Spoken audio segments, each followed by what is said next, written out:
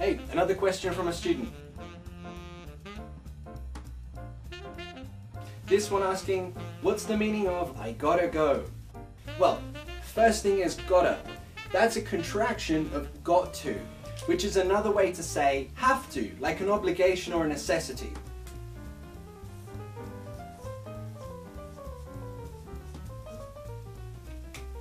Like in our example, the guy says, sorry, I gotta go.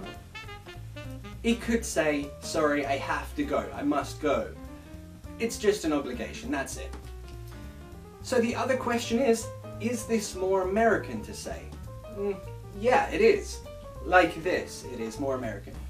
British people would say, it like this, sorry, I've got to go, present perfect.